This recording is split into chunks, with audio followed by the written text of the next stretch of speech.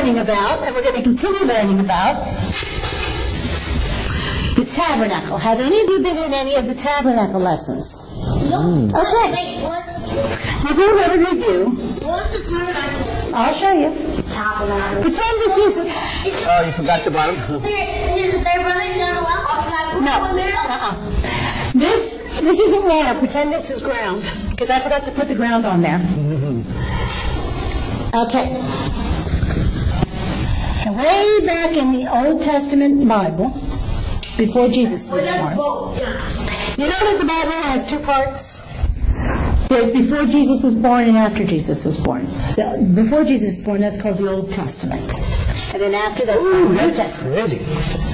Well, back in the Old Testament, the Hebrew children worshipped in this big tent. Wow. Which is a boat, right? It's a tent, it's not a boat. What about this? The tent is like on a boat. A barge? It looks like that now because I forgot to put the ground on there. No, it's a floating boat. Like a tent boat. Okay? The houseboat. Now, God told Moses to build this tabernacle. He called it a tabernacle. It's also called the tent. The tent. It's called the tent of meeting. A place to meet. It's like our pavilion is a place to meet. It means that this is a tabernacle. Yes, this is a tabernacle. So we're learning about the tabernacle in a tabernacle. Now, the people that we're going to meet in this building is very, very special to God. He said, I want you to build a tabernacle so that I can meet with you.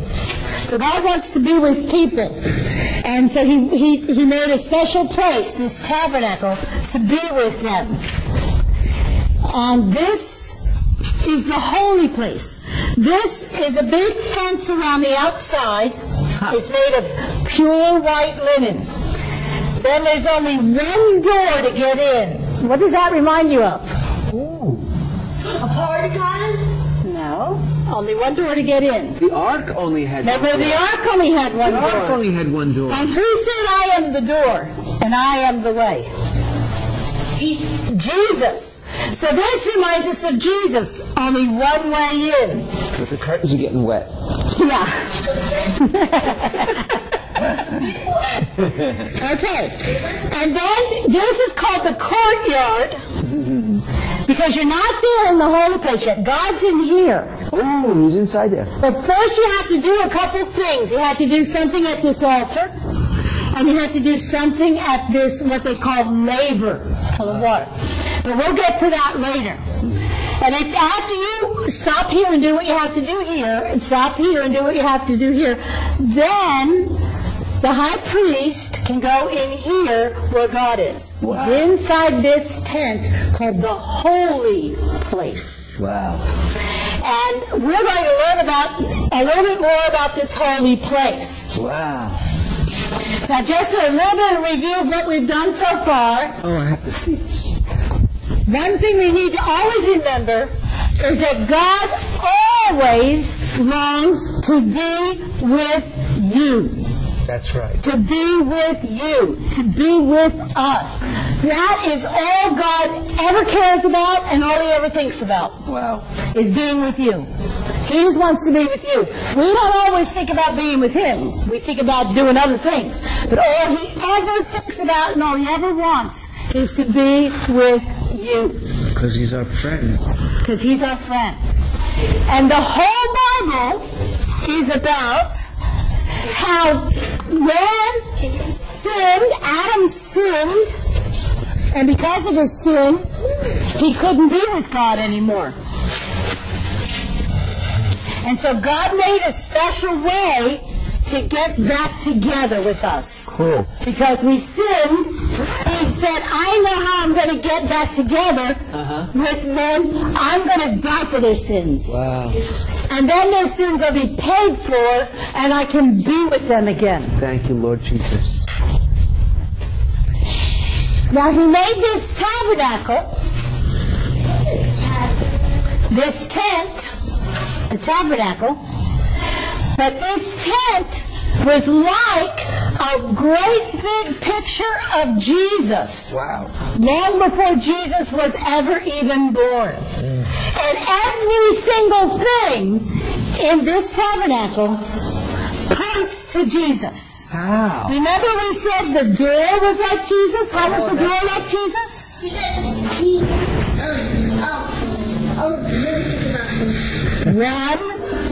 One way. One way in to heaven, and that's through Jesus. Just like there's only one way in to this tabernacle, and that's through this one door.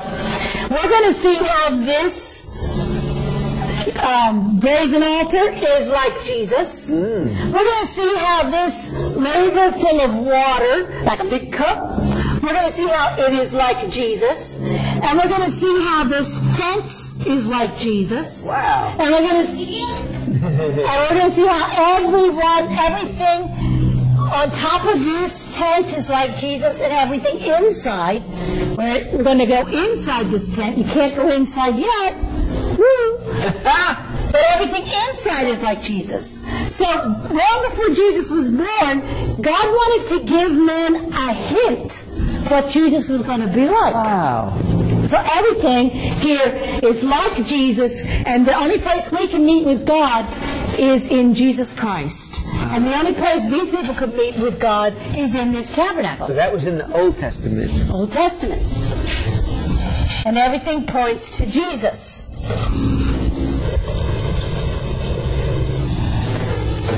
Ooh, I saw something. Joyce, you used to be a smoker? Oh yeah. Oh yeah. Started smoking when I was 10 years old.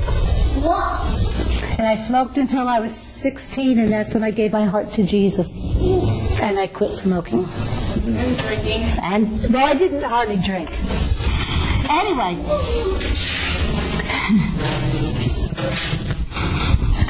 So let's look at this tent. The Hebrew tent was not as wonderful as God's big tent, the heavens. The tabernacle, but it's pretty special. And the tabernacle was built using very expensive materials, such as gold, silver, bronze, and special expensive cloth. Wow. So this was no cheap tent like we throw up to go camping. This was made of gold and silver and bronze and expensive cloth. And it was worth millions of dollars. Wow. The gold in the tabernacle weighed over a ton. So there's a ton of gold in here. A ton of gold? Today it would cost more than $1 million. The gold structure itself underneath these cloth pieces, the gold structure was mostly wood covered with gold. It wasn't just wood, it was just all covered with gold. So it was very, very valuable, very expensive. So if you're walking along in the desert, this should be desert, not water. But if you're walking along in the desert and you see this tent, you may not realize it, but there's over $1 million worth of gold and expensive stuff inside this tent. It's like a treasure hid inside a field. Okay. And now they put 4 coverings over this tent. 4? The first covering, which is the one closest to God, because God's inside the tent. And then another one. Is it going to be cheaper? And then another one. Wow. 2? That's 1, 2, 3, Oh. and then Cheeto. 4. So these are the 4 coverings. And we're going to look at those 4 coverings, but today we're just going to look at the first one. Oh my gosh. Oh my gosh. The first covering was the prettiest and priciest. It was the most expensive covering. What? It was made of expensive linen, embroidered. Who knows what embroidery is? Sewing with... When you sew designs into the cloth. Oh, I Embroidered by very skilled artists and held together with gold clasps. Not just any clasp, gold, see. Wow. real gold clasps. And several clasps. It was very, very fancy. So, God told Moses, make the tabernacle with 10 curtains of good material, white, remember these colors, blue, purple, and red. Wow.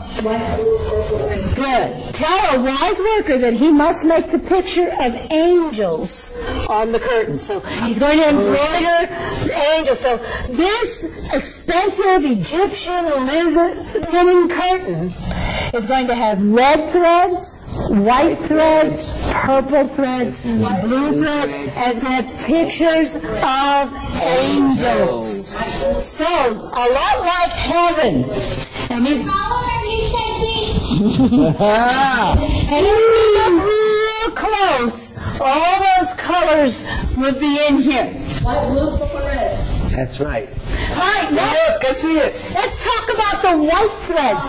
Because didn't I say everything in the tabernacle is a picture of what? Jesus. Open how nothing crowns. No. Everything in the tabernacle is a picture of Jesus. Jesus. So that means even the white threads, little white threads are a picture of Jesus? Wow. How is that so? Well, the white threads remind us of the sinlessness and purity of Jesus. White's for purity. Okay, so on this is a picture, a close-up of the covering. Do you see any white threads? Right. The angels are white. All right. And that reminds us of what? The purity of Jesus. Did Jesus ever sin? No. Did Jesus ever say a bad word? No. Did Jesus ever say no to his mother? No. Oh, he was a good boy. He was sinless. Okay, and you know that Jesus came to take away our sins, but there was no sin in him. That's right. Never once. Can you imagine having a brother that never did anything wrong? When you would not be kind of...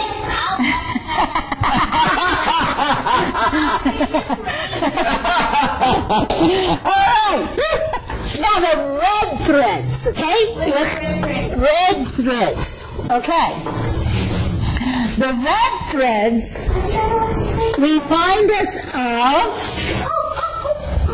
the blood of Savior that Jesus made. the blood of Jesus. Yeah, because everything reminds us of Jesus. Reminds us of the suffering Savior and his blood shed as a I price see red.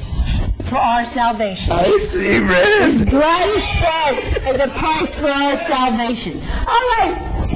Yes. When we do a name tag, do you have to say what all the colors mean? You got to do your best, like always. Okay. So, he suffered the things we should have suffered. What does that mean? That what he suffered, and that we don't even care, that some of us didn't even get it when he suffered. Okay. Who sinned? Who sinned? Me or Jesus? We did. We did.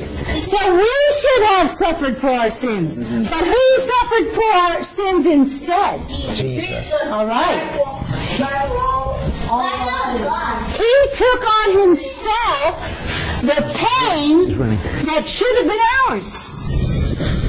He was crushed because we had done what was evil. Right. That's like if your brother does something bad and you get punished for it. No. That doesn't seem fair, does it?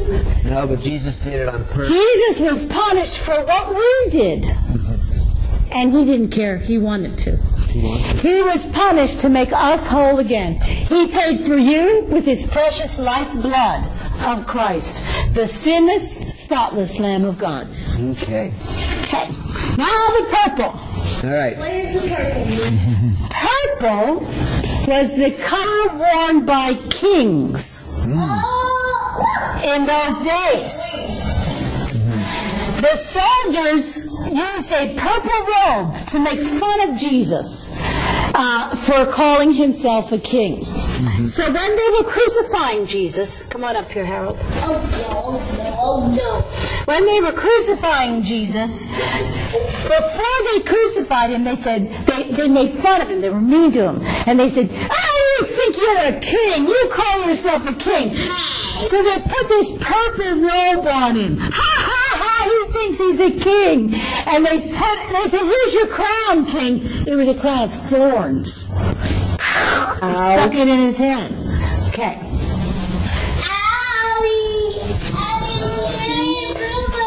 The soldiers put a purple robe on Jesus.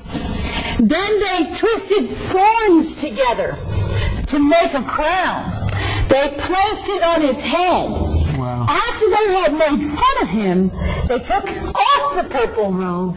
They put on his own clothes back on him. Then they led him to nail him to the cross. No. Oh, no. Yeah.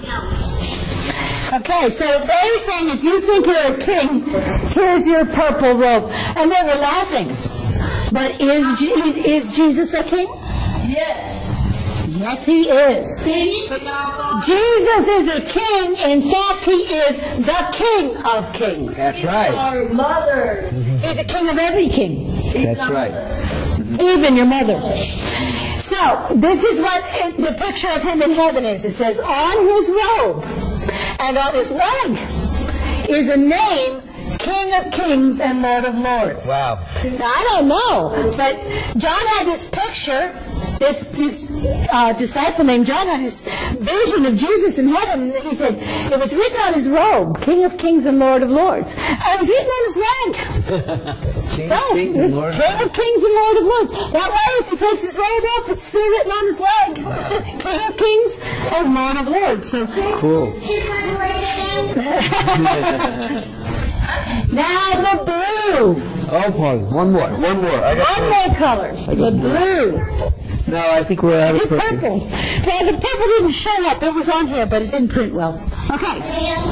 The blue is the color of Heaven. heaven. Like blue sky. Blue sky. Okay? So the Hebrew tent was beautiful, but it was just a copy of God's tent in heaven. Did you know he had a tent in heaven? I do now. He has a tent in heaven. Okay. Christ didn't enter a sacred tent made from people. That tent was only a copy of the one he entered in heaven itself. He did it to stand in front of God for us. He is there right now. So you see earth down here? Wow. There's a little tent. The Hebrews have a tent down here. I see. Okay? That Jesus is in a tent in heaven. Oh, yeah. So the blue in the little tent down here is just to remind us of Jesus' real tent up in heaven. That's But cool. in hell, the devil has an evil spirit. Yeah, the devil doesn't have much. Okay, so next week we're going to look at the other three coverings. Oh, yes, oh, yes, oh, yes. Okay, so today we did this one. Oh, just the one. So what's this one? There's a white one And what's this one? and a red one. And what's this one? The cheetah print. Okay. Okay. So, all right.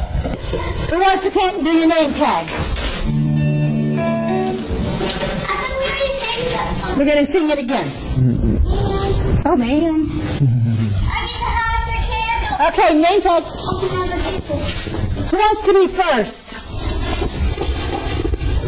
I got a name tag. Okay. You can Jalen's going to be first. do. Okay. These colors stand for red, blue, purple, red. So the red stands for God's blood. The white stands for the Sinless. Pure. pure sinless. Who is pure and sinless? God's Jesus. or Jesus. And the tent and down on earth is just like a copy. The one in heaven is the real tent. That's right. Cool. Yeah. Amen. Cool. Excellent. Okay. All right. Anything else? All right, go ahead. Okay. I'll put my pants. Oh, dear. Okay. The white means this is just a Jesus. The red means the blood of God that he did with it. Put thorns urns. Understood.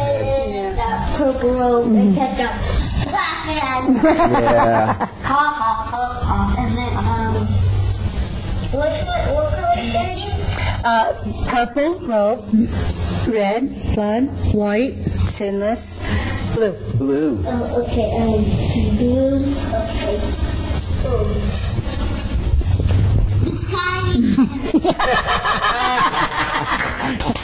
Very good. Okay, all right.